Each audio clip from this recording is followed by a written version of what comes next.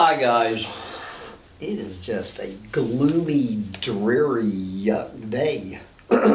Here in the collapse of global industrial civilization, here in the Finger Lakes of New York, where we are not going to see the sun, for 3 or 4 days, and I don't know when we're going to see 70 degrees again, so the little dog and I are hiding out here inside today on this gloomy Tuesday, May 28, 2019. So what we're doing today is I'm preparing for my interview with Australian science writer Julian Cribb. And so I am sitting here reading a bunch of Julian's essays and book chapters and whatnot. And to whet your appetite for this interview, which might be a few weeks out because we're piling up with interviews here at Collapse Chronicles, I'm going to read from a couple of Julian's essays to let Julian describe to you what is unfolding on this planet here in the 21st century. He is the author of Surviving the 21st Century, which will be the center of our discussion. But in this article from the Sydney Morning Herald, Julian is looking at human extinction and whether human extinction is possible. Yes, and this is going back to 2014. So we will see. I will ask Julian if he still agrees with his conclusion from 2014. In recent years, a number of prominent figures have warned of the possibility of human extinction as a result of man-made climate change. How could it come about that a species so intelligent, flexible, and well-equipped could potentially destroy itself? Surely, it must be grand hype? Well, no, not really. But extinction theory does not depend entirely on climate change, at least in the first instance. Rather, it depends on human behavior and our response to peril. And then he breaks down the main arguments of how climate change is going to kill us all literally in the 21st century. And then he looks at nuclear weapons, blah, blah, blah. But I really want to get to another article. I will put the link to this article in the description to this video. But we're going to jump down to the bottom of this one and then head over to the next one. All right. However, in a classic case of improvident human behavior, and remember, this was years before Donald Trump took office or Jair Bolsonaro.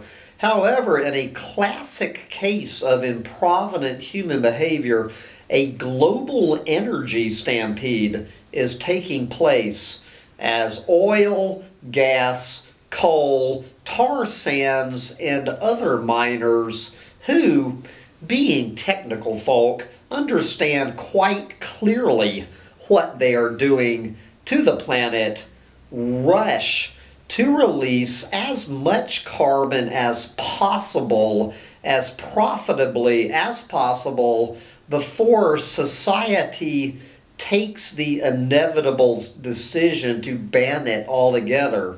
Thanks to them, humanity is not sleepwalking to disaster so much as racing headlong to embrace it. Do the rest of us have the foresight and the guts to stop them? our ultimate survival will be predicated entirely on our behavior, not only on how well we adapt to unavoidable change, but also how quickly we apply the brakes. Which form of human behavior prevails will probably settle the extinction argument one way or the other. It is our call. And of course, since Julian wrote those words in April of 2014, 5 years have elapsed, and we have seen the election of Donald Trump and Jair Bolsonaro, among others. We have seen carbon emissions skyrocket on this planet. We are emitting much more carbon than we were 5 years ago. I don't know where the CO2 parts per million index was 5 years ago, right around 400. It's now at 415. Every indication on every single level is that we are rushing headlong into embracing our own extinction a hell of a lot more in 2019 than we were in 2014. But anyway, we're going to move along to Julian's essay. We're going to go to November of 2017 to see what Julian was sounding like 3.5 years after writing that story about whether or not we can avert human extinction. He's now looking at whether or not we're going to be able to avert ecocide. In the view of most thinking people, the humans, which is about 1% of the population, in the view of most thinking people, the human species is more likely to earn its end in either a nuclear Armageddon or an episode of uncontrollable global overheating. There is now a third and more intractable scenario by which our tenure on planet Earth may be terminated. Ecocide. Ecocide? Sounds like another greeny scare story. Well, maybe, until you pause to consider that, according to the British medical journal The Lancet, 9 million people died of ecocide, i.e. pollution, just last year. That is 2 million more victims per year than perished in World War II. Ecocide is death caused by the collapse or vitiation of the systems that support life, including human life.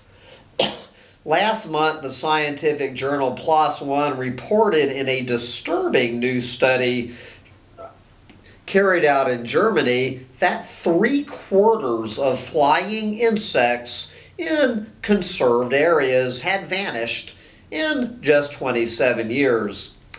Such insects are responsible for pollinating 80% of the world's wild plants and trees and 1/3 of all of our food crops, besides feeding birds, frog, fish, reptiles, and mammals.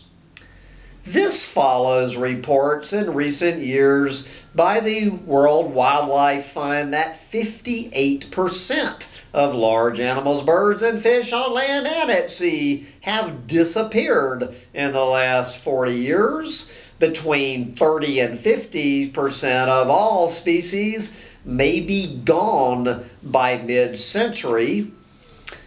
At the same time, in the oceans and coastal waters, 415 huge dead zones, places where no fish or ordinary marine life can exist are spreading around the planet. Equally unsettling and even closer to home, a scientific study of almost 50,000 human males in North America, Europe, Australia, and New Zealand found that sperm counts had fallen by 50 to 60% since 1973. Whatever is wiping out insects and animals is also wiping out human fertility, which of course is the one ray of hope in all of this. A subtler and more insidious indicator is the worldwide rise in mental disorders, suicide, depression, Alzheimer's, autism, substance abuse, Parkinson's, etc., estimated by the World Health Organization to affect 450 million people worldwide at any one time, and 1 person in every 6 in Western countries.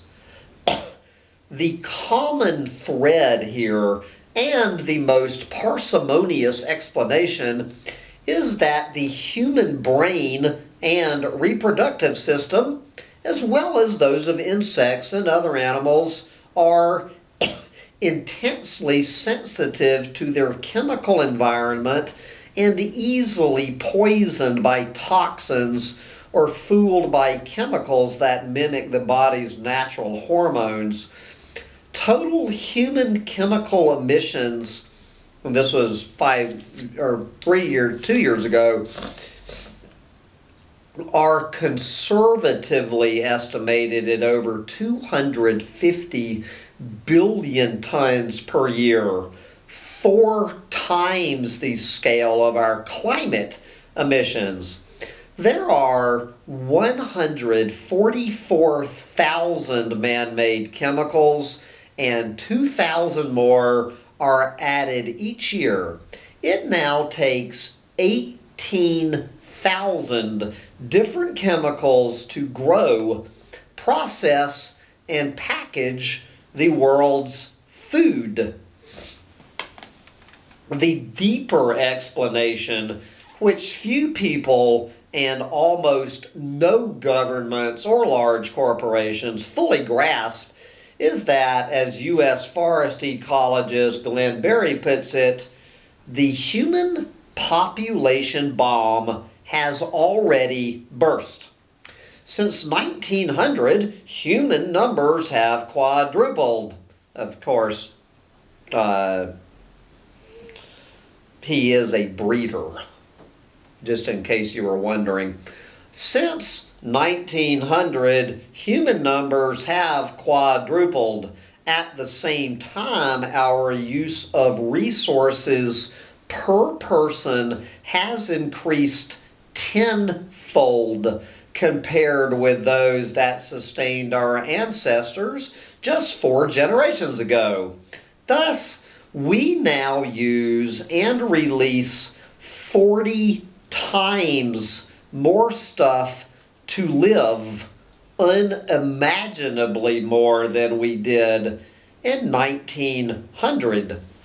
As Paul Ehrlich framed the issue, quote, "The idea that we can just keep growing forever on a finite planet is imbecilic," close quote. Yet, our governments, businesses, banks, media, and many individuals remain hypnotized by the mantra of eternal growth.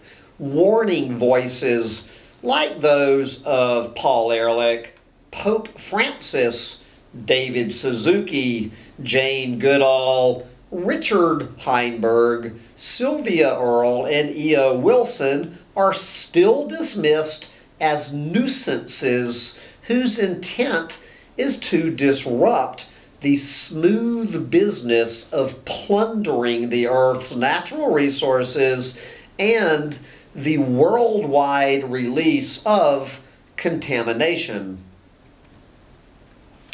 What the latest scientific shows, however, is that the great dying, as people are starting to call this area, applies not just to bees, birds, fish, plants, and animals. It applies to humans too. The Lancet Commission on Pollution and Health makes it plain that the polluting substances we release through all of this production are heavily implicated in a pandemic of premature death from cancer, lung diseases, cardiovascular and circulatory disease, diabetes, suicide, and other disorders. To this can be added the toll taken by climate change, famine, military conflicts, and social dislocation, which also reflect the wider decline of the Earth's life support systems.